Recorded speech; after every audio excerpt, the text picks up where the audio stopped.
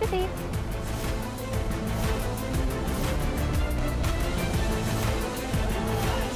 All the way through, and first blood for the Mount Guy.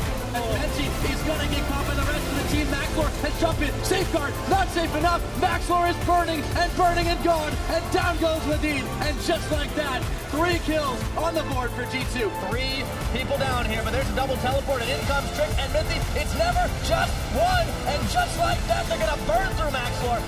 Nice.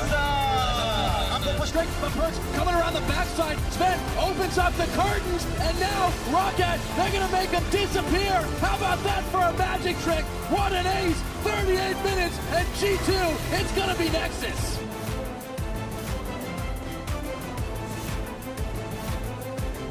Betsy's here. Maybe he can find Trick. The damage just enough. No, it isn't. Trick with the outplay. Now Betsy, there's no one else there. Expecting Trick. They just said, forget it. We're on to the Nexus right now, and there's nothing Rocket can do. G2 sweep the series. And then my teammate's gonna get hesitant.